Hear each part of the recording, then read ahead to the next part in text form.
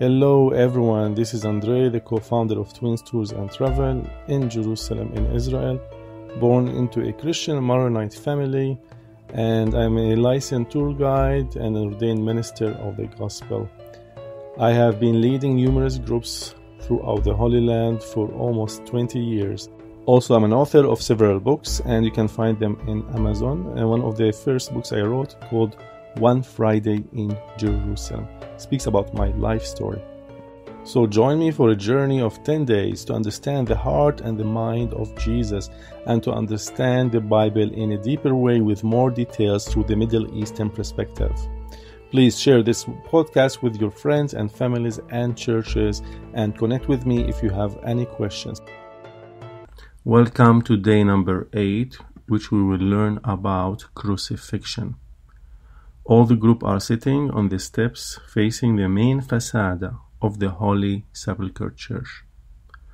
And we will read and learn today from Matthew 27 verses 45 to 56. Let me read it for you. The death of Jesus.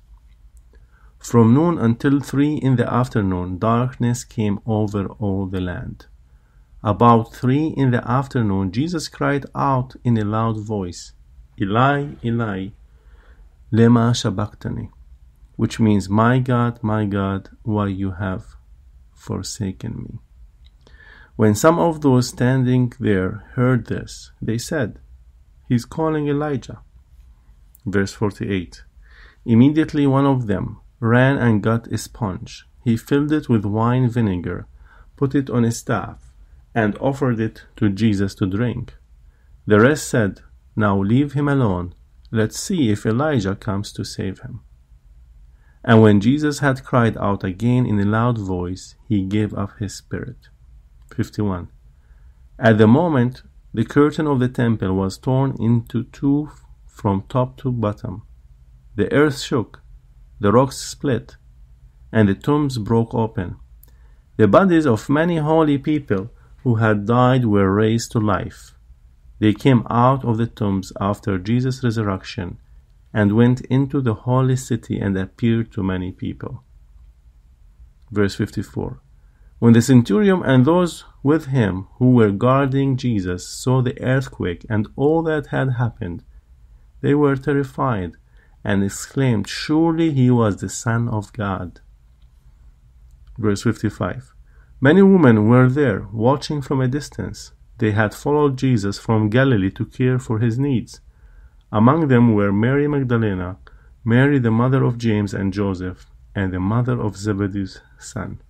In ancient history, crucifixion was considered one of the most brutal and shameful ways of death, probably originating with the Assyrians and Babylonians' invasion. They would hang people on poles. Later, it was used systematically by the Persians in the 6th century BC. Alexander the Great also brought it to the Eastern Mediterranean countries in the 4th century BC. Also, the Phoenicians introduced it to Rome in the 3rd century BC. The Romans perfected crucifixion for 500 years until it was abolished by Emperor Constantine in the 4th century AD. Crucifixion in Roman times was applied mostly to slaves, disgraced soldiers, Christians, and foreigners, only very rarely to Roman citizens. Death on the cross usually took the time between 6 hours to 4 days. It depends on the after effects of forced scourging, wounds, hemorrhage, and dehydration causing shock and pain. But the most important factor was progressive breathing complications. Death was probably commonly due to cardiac arrest, caused by severe pain, body blows, and breaking of the legs, the large bones above the knees. The attending Roman guards could only leave the site after the victim had died. Then a spear stabbed wounds into the heart, or sharp blows to the front of the chest, or a smoking fire built at the foot of the cross to suffocate the victim. This is the ways the Romans crucified people. There was a skeleton found in 1968 in a hill near Jerusalem of a crucified body. Also revealed that the nails probably did not go through the palm, as is typical of what we see in the movies or in the icons, but through the wrist. Also, legs of the body were tied up because the man was crucified on an olive tree. It's too short and not very high from the ground, not like how the movies make it and glorifies the cross. Some evidence shows that Jesus may not have been crucified in a wooden cross, but instead on a tree with a wooden crossbar. Look what Josephus Flavius, the famous Jewish historian, tells us, that under the Romans all the trees that lined the roads were used for crucifixion. This made the death very public. Pilate liked crucifying the Jews on trees because this made them cursed in their own religion. Look what is written in Deuteronomy chapter 21 verses 22 and 23. If a man has committed a sin worthy of death, and he is put to death, and you hang him on a tree, verse 23, his corpse shall not hang all night on the tree, but you shall surely bury him on the same day, for he who is hanged is accursed of God, so that you do not defile your land, which the Lord your God gives you as an inheritance. So, let's get back to the point and start reading from Matthew 27, verse 45. It is now the 6th hour, which is noontime. A strange darkness falls over all the land until the 9th hour. 9th hour is 3 o'clock in the afternoon. But the key here is strange darkness falls. So Jesus was on the cross from the 6th hour till the 9th hour, which means from noon, 12, till 3 p.m. 3 hours. This means he was not long or had a lot of time hanged on the tree. Why? The Romans wanted him to be dead as soon as possible before Shabbat starts, to have time to bury him. The darkness, the airy darkness, is not caused by a solar eclipse, as many scholars speculate. The darkness occurs at the time of the new moon, and the time of the new moon is the same time of the Passover season. This is why when they know this is the Passover, and this is when they do the sacrifice, when the moon is full. And this darkness lasts much longer than the few minutes of an eclipse. So God has allowed this darkness. And also, if you think very deeply and spiritually, the darkness symbolizes wickedness, symbolizes Satan is in control. If we see the context, Satan and all demons were rejoicing in what appeared to be this victory over Jesus when he was hanged on the cross or crucified on a tree. Imagine how many times did Satan try to kill Jesus from the moment he was born till the moment hanged on the tree. When Jesus was born, God prepared the lowest unimportant people in the community of that day, the shepherds, to welcome him. Satan had no way of seeing the angels that appeared to these shepherds that night, or hearing the clues on how to find the baby. Later, after Joseph had moved his little family to Bethlehem, where they lived for around 2 years, a caravan of wise men arrived in Jerusalem, following that famous star, and they went to King Herod's palace and naively announced their search for the one born King of the Jews. Herod said that he was pleased to hear of this great event and wanted to know where they found him and report back so that he too could go and worship this king. Of course, he was a liar and was a tool in the hands of Satan to kill the Christ child. The Magi went on and found the child in Bethlehem and gave him those rich gifts of frankincense, gold, and myrrh. They departed, and Joseph and Mary heard of the decree of Herod to kill all the children of Bethlehem in hopes of killing baby Jesus. Joseph took the rich gifts and financed a sudden trip to Egypt, escaping the hand of Satan's servant, King Herod. Also in Scripture, Matthew chapter 4 verse 9, at the temptation of Jesus, Satan attempted to hinder God's plan by having Jesus worship him. Look what the verse says. And he said unto him, all these things I will give to you, if you will fall down and worship me. Jesus, of course, refused, and Satan was again defeated.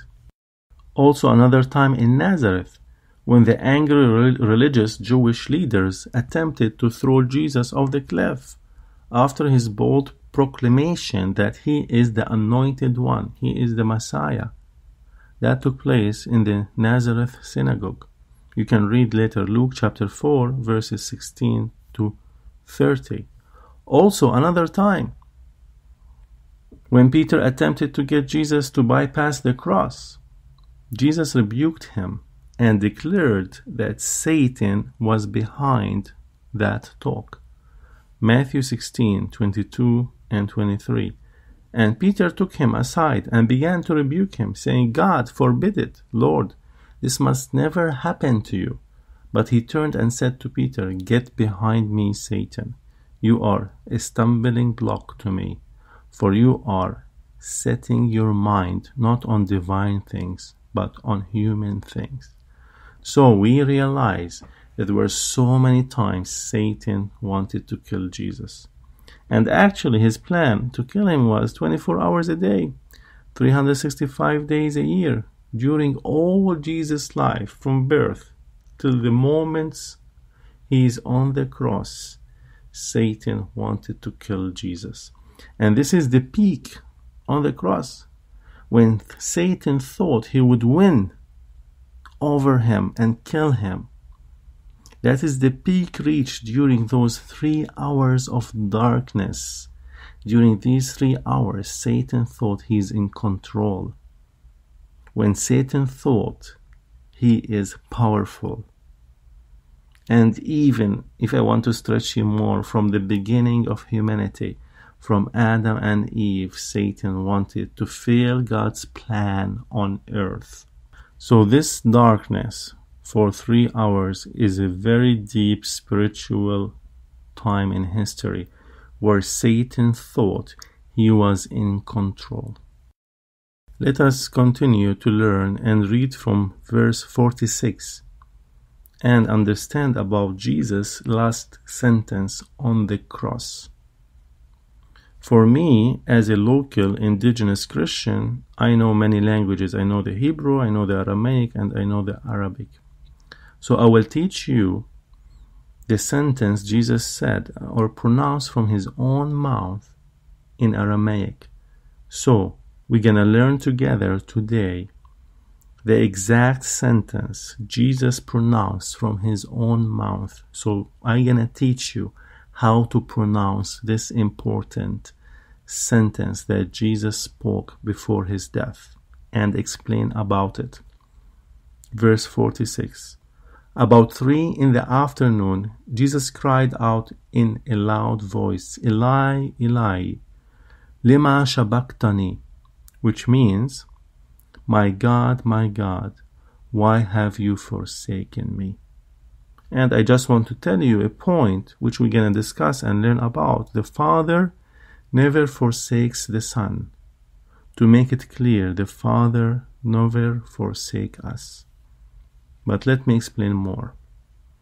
Eli, Eli, lima shabachthani. If you can pronounce it in Aramaic.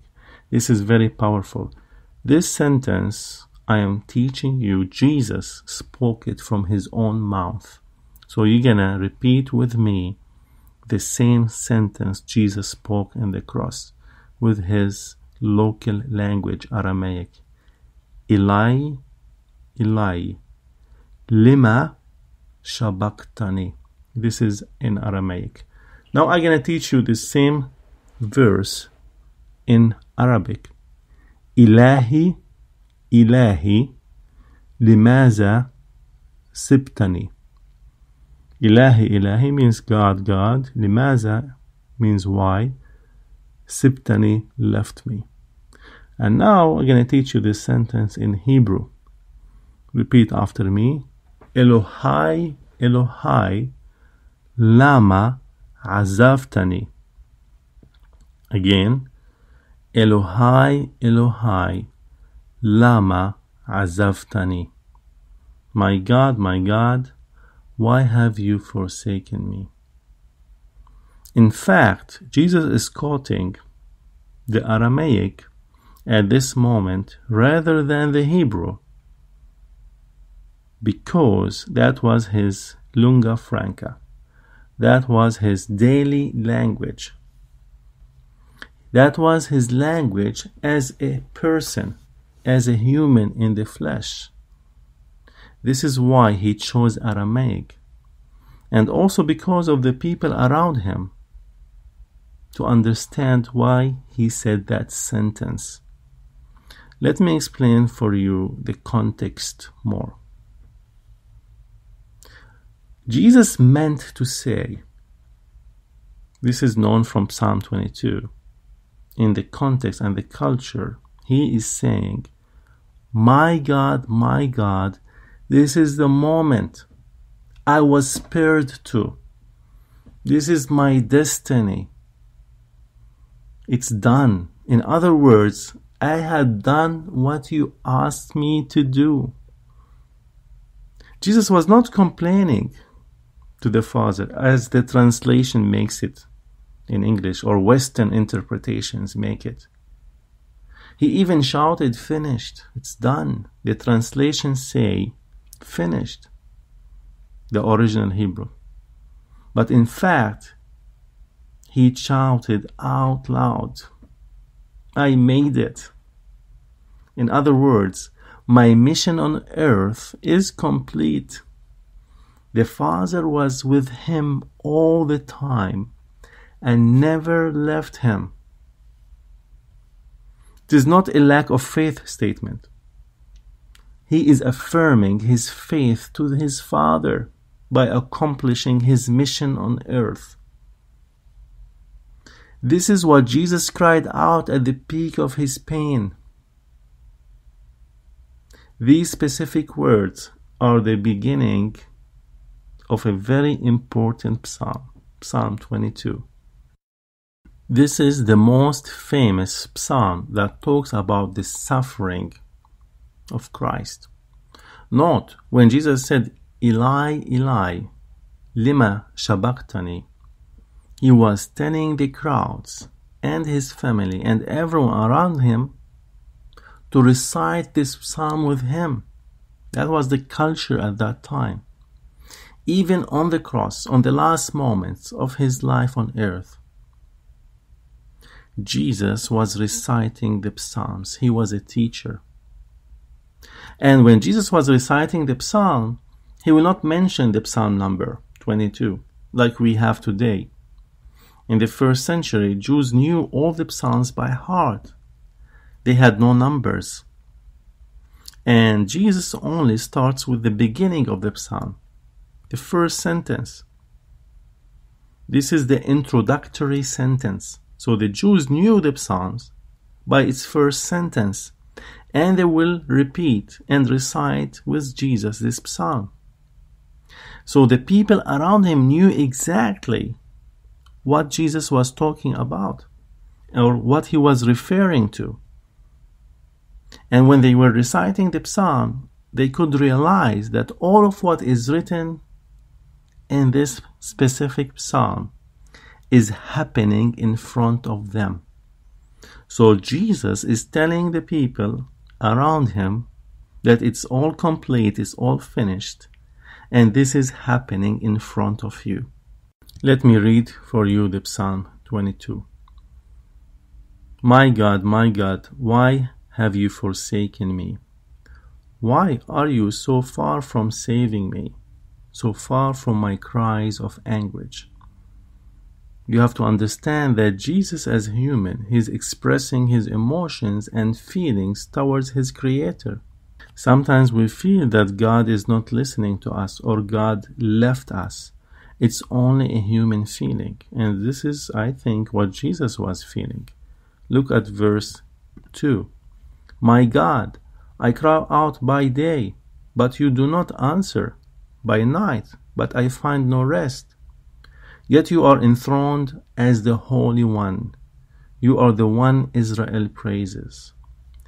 In your own ancestors put their trust. They trusted and you delivered them. So Jesus here is telling the Father, I am trusting you completely. To you they cried out and were saved.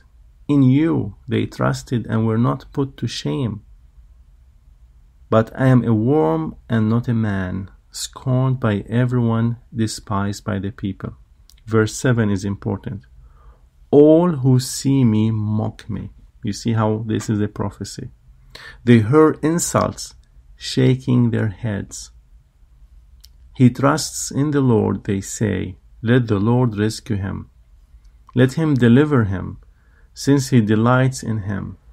Yet you brought me out of the womb. You made me trust in you, even at my mother's breasts. Look at verse 10. From birth I was cast on you. From my mother's womb you have been my God. Do not be far from me, for trouble is near, and there is no one to help. Many bulls surround me, strong bulls of Bashan encircle me. Roaring lions that tear their prey open their mouth wide against me. I am poured out like water, and all my bones are out of joint. My heart has turned to wax, it has melted with me. My mouth is dried up like a potsherd, and my tongue sticks to the roof of my mouth. You lay me in the dust of death. Dogs surround me. A pack of violence encircles me. They pierce my hands and my feet. All my bones are on display. People stare and gloat over me. Look at verse 18, it's important. It's a prophecy. They divide my clothes among them and cast lots for my garment. But you, Lord, do not be far from me. You are my strength. Come quickly to help me. Deliver me from the sword, my precious life, from the power of the dogs. Rescue me from the mouth of the lions. Save me from the horns of the wild oxen. I will declare your name to my people. In the assembly I will praise you. You who fear the Lord, praise him. All you descendants of Jacob, honor him. Revere him, all you descendants of Israel. For he has not despised or scorned the suffering of the afflicted one. This is important. He has not hidden his face from him, but has listened to his cry for help. So Jesus here is trusting the Father and trusting his life in the hands of the Father. And Jesus knew later he's going to be resurrected by the power of the Spirit. And look what verse 25 says. From you comes the theme of my praise in the great assembly. Before those who fear you, I will fulfill my vows. Jesus fulfilled all his calling in life and submitted all his thoughts and his mind and his cries to the Father. Anyway, the Psalms continues, but I want to tell you that this Psalms end in a positive way. So here, Jesus on the cross, the Father will never forsake the Son. But it was a human cry, Jesus' feelings towards the Father. He was expressing his feelings as a human being on the cross. And Jesus was telling the crowds, this is all happening right now in front of you. And we realize from this psalm that God do not and never leaves us. But we feel sometimes he do. It's only our human feelings. Sometimes we get into distress, we get into really hard time, and we ask God, where are you? Why you are not answering us? Why did you abandon us? But this is our own feeling. That doesn't mean he left us. Let me try to explain for you. When Jesus said in Aramaic, Eli, Eli, lama sabachthani, what did it mean?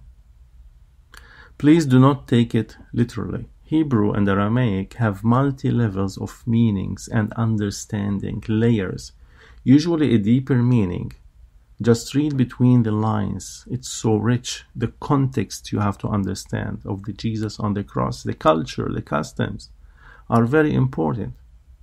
We need to understand that the Father and the Son are one. They do not separate.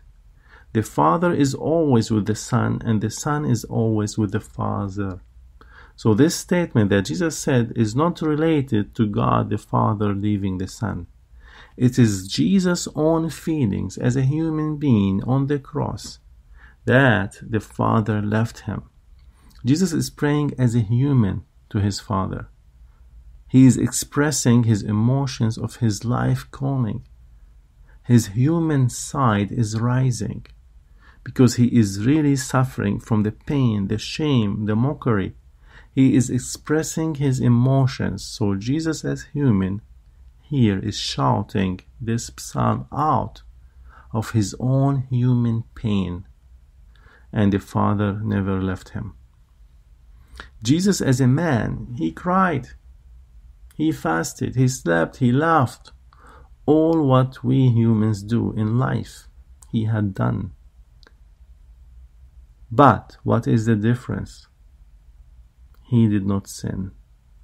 We have our basic needs of life: eat, sleep, drink water. It's very like Jesus. He was so much completely human. But what is different is that he never sinned. Many times is mentioned in Scripture, Jesus, the Son of Man. Even in his human life on earth, we know that he did not commit any sin at all. He stayed without sin, but had pain, suffered, was mocked, was hungry, he was thirsty. He needed to have these basic needs as a human, passing through his life. Like Jesus always, he prayed to the Father. All the time, he had separate time to the Father to pray. And as us, as human on earth, we have to pray to the Father. Jesus had to fast. He had to get baptized. He shared everything with us as humans except our sinful nature, except sin. Look what is written in Hebrews 4:15. This high priest of ours understands our weaknesses, for he faced all of the same testings we do, yet he did not sin. Also, another important point. Take into consideration, Jesus was a teacher. He started to recite this psalm in front of all his family to teach them. When we are under pressure and suffering, we can express our feelings and emotions and cry out to the Father. And in some moments we say, God, God, why you left us? Why you are not listening to us? And even many times we feel that God abandoned us completely. during passing through hardships. Jesus said it first for us to learn from Him when we are suffering and mocked or depressed. What happens? We separate ourselves from everyone. We isolate ourselves. Satan wants us to be isolated because he wants us to make sin. Imagine the 3 hours of darkness where Jesus was weak. He wanted him to sin. Alright? To deny his Father. Take out your frustrations and cry out loud to God. Talk to Him. Like Jesus done on the cross. He talked to the Father. When you are under distress and a breakdown, just shout out, cry out loud, and talk to Him till you calm down. Do you know the Psalms started negative, but it ended positively because God listens to you. Even if you feel He's not there and is not listening. Lord, when people mock me, what to do? When you work among corrupt people, in your business or your job, in a corrupt world, just show them the love of Christ and do not do the wrong things. Do not sin like that, what they do. Separate yourself from their greed, from the sin, from pride, like Jesus did on the cross. He wants to teach us everything He done and to do the right thing. He stayed righteous till the last moment of His life. And He was righteous among all the corrupt, unjust Roman authority and Roman system. Again, I will challenge you with the same question. Will God leave His only Son? Will God ever leave us? When we get sick or get in trouble, we feel that God left us. This is only a feeling, our feelings, our emotions. You know, emotions come and go for a certain reason. That doesn't mean God left us.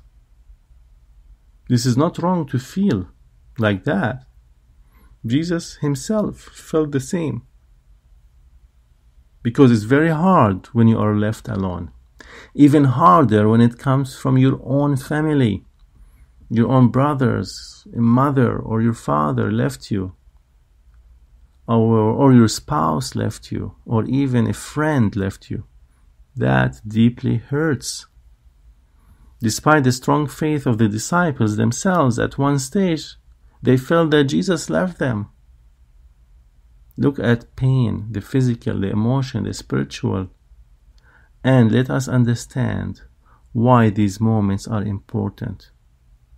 And let us understand where is God when it hurts so much and He is not answering us. Where is God? I believe everyone in this world will pass through moments in his life when he says, Eli, Eli, lama sabachthani. God, God, why you have forsaken me? Let me explain more from Scripture. From the beginning of creation, Adam and Eve. Let me stretch you a little bit. Maybe Adam was thinking, and he could told God, why did you leave us to eat from the tree? Why did you allow it to happen? And sometimes we say, why God allow us to do mistakes or do sinful attitudes? Did He leave us? No. God hates sin. This is not His nature. But why did He allow it to happen to us? Because we have complete freedom. Because it's our choice. We choose to sin. It is our own decision. We cannot blame God for every wrong decision we make. He allowed it because we are the problem and He wants to teach us. Why did Cain kill Abel? It was so hard on Adam to see one of his own sons killing his other son. It's very hard. Why did this happen? Sinful reactions, greed, jealousy. Satan wants to destroy God's plan from the beginning of creation. Look at Noah and the flood. He cried out to God, "Why did you leave me alone?" Noah was warning the people about the flood coming, and they mocked him. He was alone. "Why did you not tell the people about the flood?" he was saying. God answers, because it's their own choice. Noah told them, but the people chose to live in sin. God allowed the flood. He wanted people to repent, but they did not want to repent. Look about Jacob.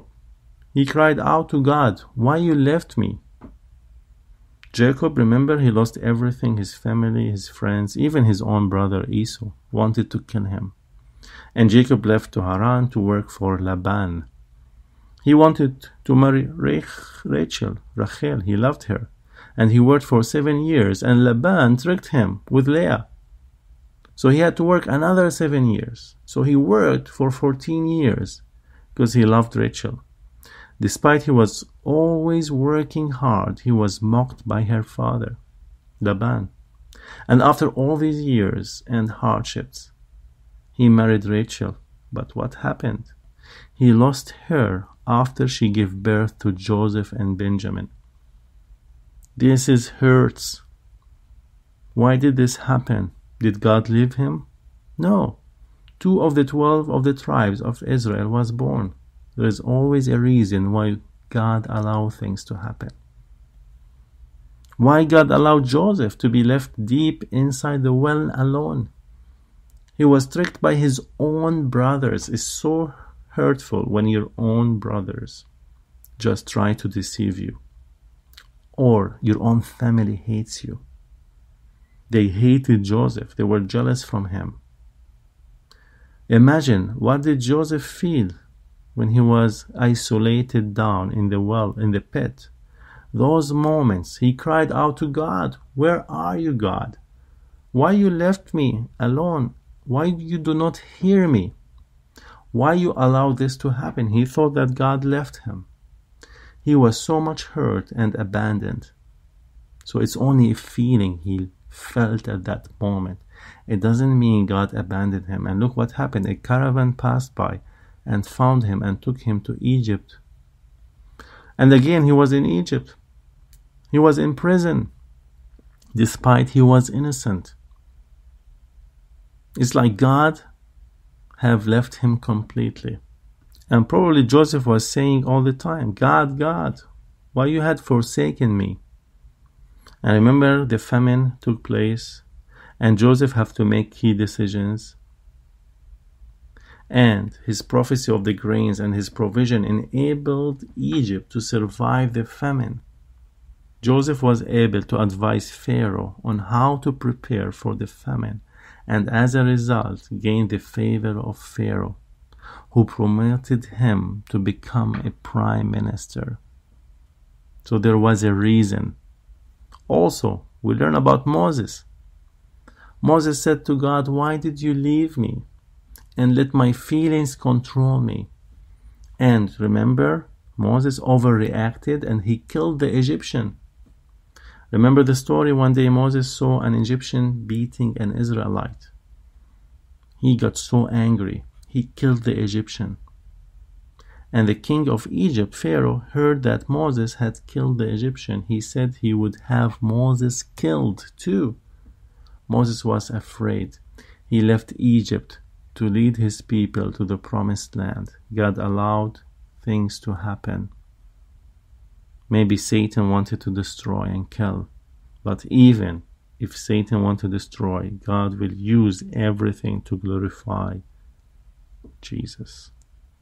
Everything happens for a reason. Even if you fall down in sin, God is a redemptive. He wants to redeem you, and He wants to teach us. And look at the story of David, the one who wrote the Psalm 22 himself. He is the one who said, "God, God, why you had forsaken me? Why I had to run away from my own family and be isolated from my people." Even David sinned. He committed adultery. He was broken. when you are the most broken in your life and left alone, your emotions start to rise up and you will start to cry out, "Where are you, God?" I tell you, when I was the most broken in my life and the weakest, and when I cried out to God, "Why did you leave me?" These were the moments when David's destiny started to be shaped. From a smelly shepherd to the king of Israel. There is a calling on his life. There is a calling on your life. If you're passing through hardships and you felt God left you, it's only a feeling. Because these are the moments when we cry out to God.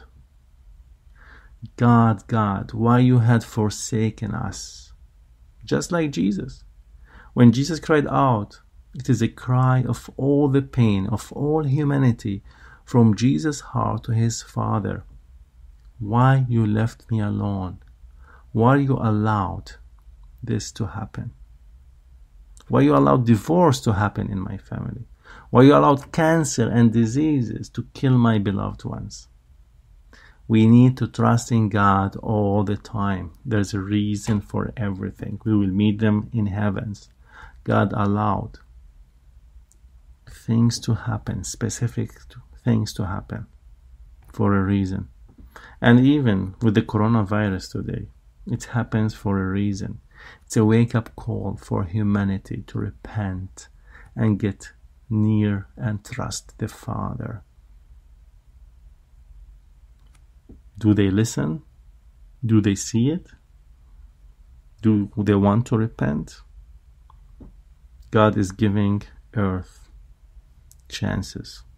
He needs us to repent. Let's continue to verse 48. Immediately one of them ran and got a sponge. He filled it with wine vinegar, put it on a staff, and offered it to Jesus to drink. The verse refers to wine as wine vinegar. From the original Greek, it means sour wine, which refers to very cheap wine. And this wine apparently was not purchased by the wealthy. It was a sharp, vinegary wine. It was a common wine used simply to quench one's thirst, especially for the people who are on the cross. And we read in John 19, verse 29, he adds that there was a jar of the wine nearby. Let me read it for you. John 19:29. A jar full of sour wine was standing there. So they put a sponge full of the sour wine upon a branch of hyssop and brought it up to his mouth. The jar of wine was mostly likely there also maybe to satisfy the thirst of the Roman soldiers and let them escape the intense job they do and feel numb during fulfilling their cruel work. The sour wine was provided also in a long pole with a hyssop sponge on the end. Most likely the sour wine was given as a simple drink for thirsty, dying, suffering men on the cross, so that Jesus might more easily, or any thief or any criminal on the cross can endure the pain. So they give them to taste the wine to be numb. But Jesus refused the wine, however, so that he could go through his suffering with a clear conscience. He refused to take that wine. And historically known that the Romans used hyssop sponge in the toilets.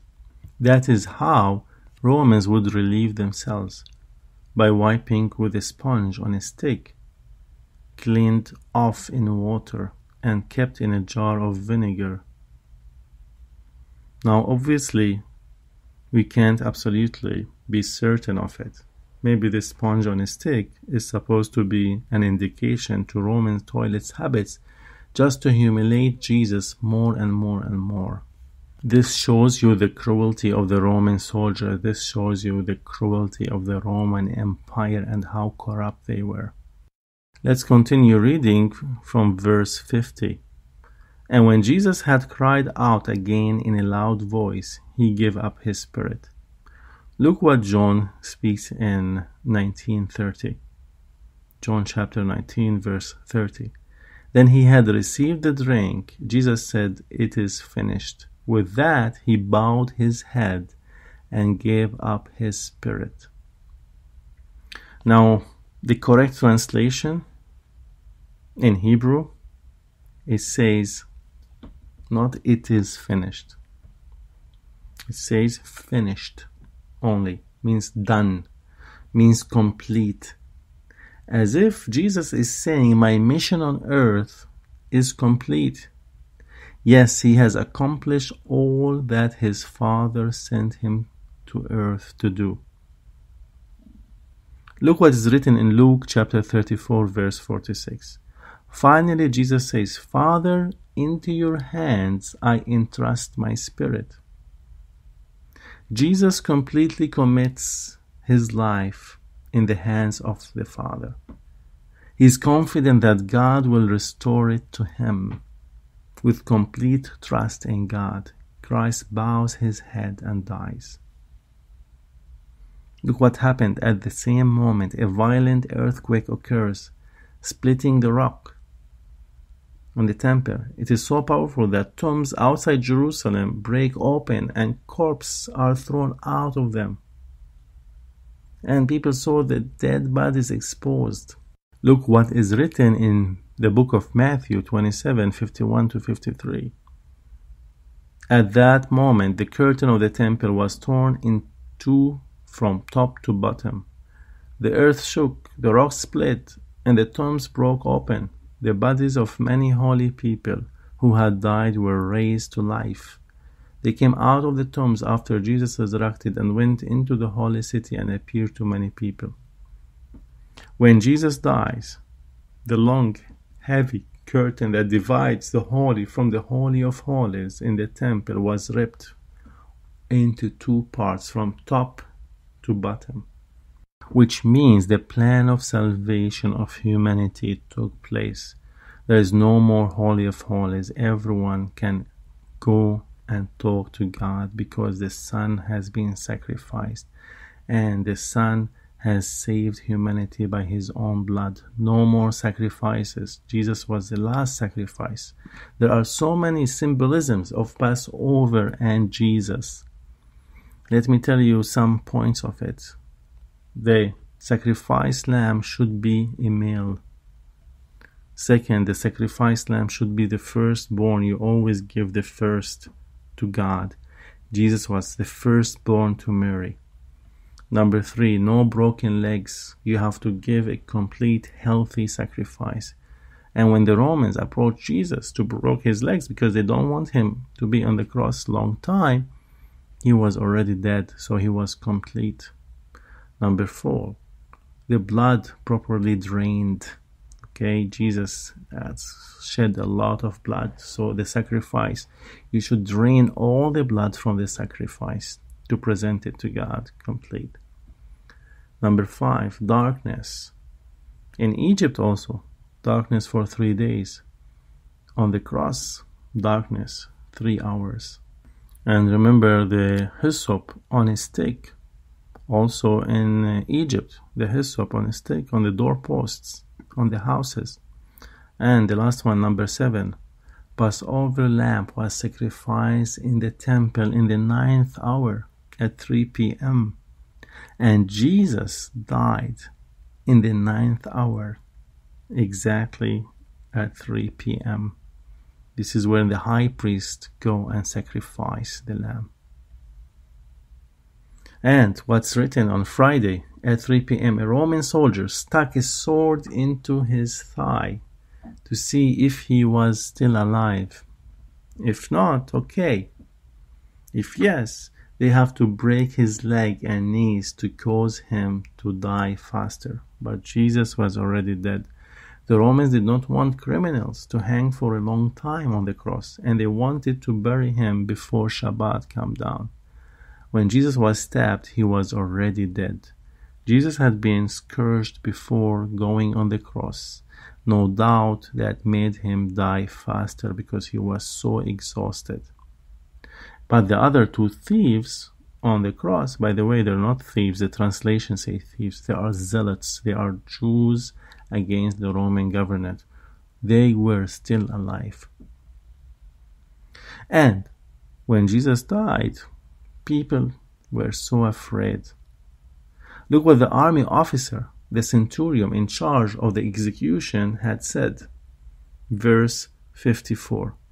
When the centurion and those with him who were guarding Jesus saw the earthquake and all that had happened, they were terrified and exclaimed, "Surely he was the Son of God." He may have been there at Jesus' trial also before Pilate, the same centurion, when the issue of the divine sonship was discussed. Now he is convinced that Jesus is righteous and in fact the Son of God. Let's continue verse 55 and 56. Many women were there watching from a distance. They had followed Jesus from Galilee to care for his needs. Among them were Mary Magdalene, Mary the mother of James and Joseph, and the mother of Zebedee's sons. Among those observing at a distance are many female disciples who at times traveled with Jesus. They too are deeply moved by all these events. And they were thinking, "Why did you leave us alone?" They were so sad and depressed and crying, "Why did you leave us? Jesus, why did you leave us? God, why did you leave us?" But it's only their own feelings. Jesus left them for a reason, because he will resurrect again. And after all of this explanation, I can see that the people in the group are tearing up. So I will tell them, I will give you half an hour and to go and visit the Holy Sepulcher Church. And this is the traditional recognized site of Jesus' crucifixion, burial, and resurrection. And I give them some historical information about the Holy Sepulcher, because they're sitting down and facing it, and I want to change a little bit the atmosphere. And I tell them it was first built by Emperor Constantine in 326 AD. And the structure that is standing today is more or less from the Crusader period, 11th century, and much more smaller than the original church built by Constantine in the 4th century. And I tell them it's not what you expect usually. When you enter the holiest Christian site in the world, you will be surprised. Because when you enter the church, there are so many denominations sharing this church. And it's divided. And there are 6 different denominations. 3 major and 3 minor. The major ones, the big ones, are the Roman Catholics, the Greek Orthodox, and the Armenians. The 3 minor ones are the Syrian Orthodox, the Coptics, and the Ethiopians.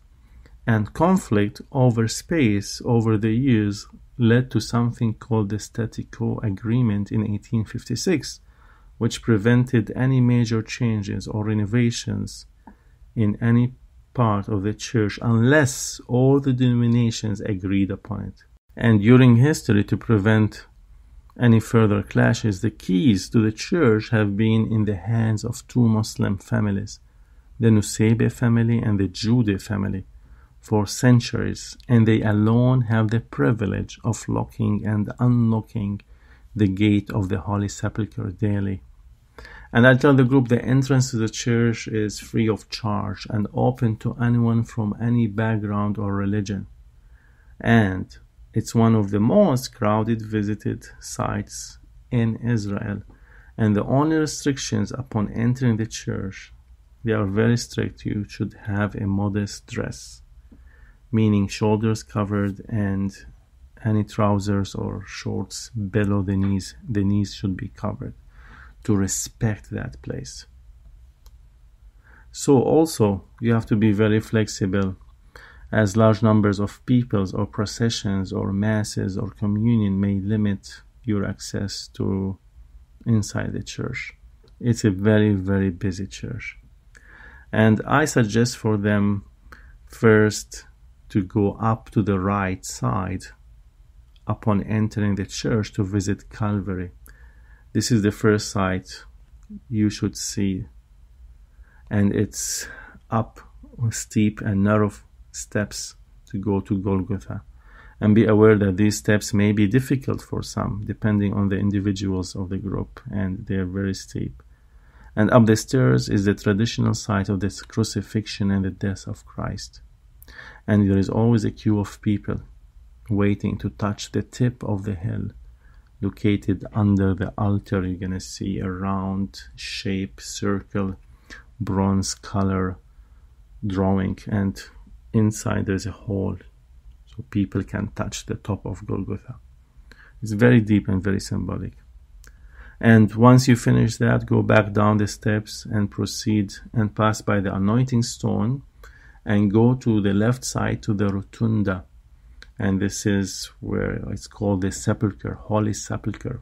The rotunda, the holy tomb, is located there. And there is always a long lines to enter the tomb. And if you want to see the tomb, it's like between 1 to 3 hours wait. And if you like to visit the tomb, it's your own choice. And I give them the complete freedom, and I tell them just, everyone knows the hotel, this is the last thing we've done today. And I'm going to go back to the hotel in half an hour. So after half an hour, if you're done with the church, you can meet me at the steps where we are sitting right now. If not, you want to stay more, you can stay and you can go and walk back to the hotel by yourself. By this time, this is day number 8, so they know their surroundings, they know where is the location of the hotel, and they know a little bit part of the old city. And to my surprise, everyone is back earlier. They visited the church so quick. And they'll tell them, if you got lost, there's only one entrance and one exit. So everyone will come earlier on time, and we go back to the hotel because the group is so exhausted. After this day number 8, we walked and we finished completely the last day of Jesus in Jerusalem. So let me give you a summary. What did the group do? They started on the Mount of Olives, went down walking to the Dominus Flevit Church, and from there we get all the way back to Mount Zion, the upper room, and then walked from there all the way down to the Garden of Gethsemane, and from the Garden of Gethsemane walked through the Kidron Valley to the Peter and Gallicanto Church, the house of the high priest Caifas, and from there we walked all the way up to Jaffa Gate, to the something called Herod's Palace, and then from there we walked to the Holy Sepulcher. So that was a long day of walking, like 5 hours, and I can see on the faces of the people, they are so tired, they are so exhausted that they cannot receive more information.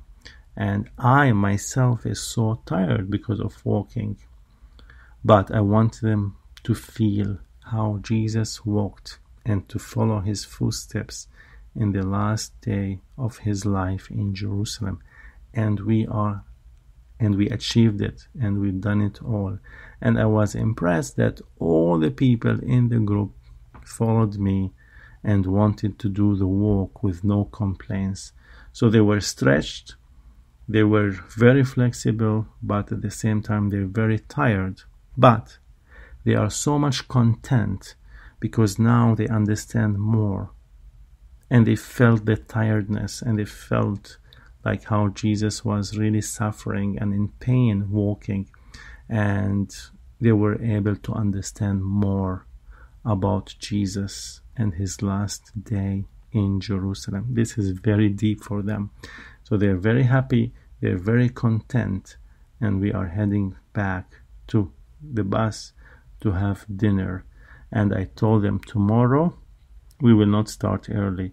Tomorrow we'll start at 10 o'clock because I want them to rest, because I can't push them all the time, but I want them to rest tomorrow, that they can have late breakfast and wake up and rest like 1 or more 2 hours, because I see how much they're exhausted.